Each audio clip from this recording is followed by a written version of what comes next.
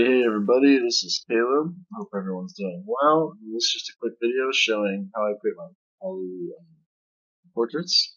So basically the main thing I want to highlight is I've got the polygonal lasso tool here, which I use in triangular selections.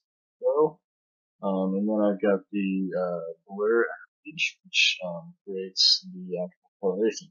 So we'll go in and highlight a triangle and then go here, blur, average.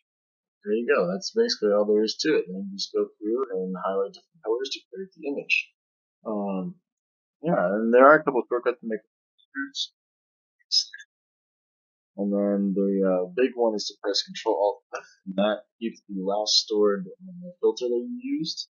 Typically in our case, it keeps the average blur.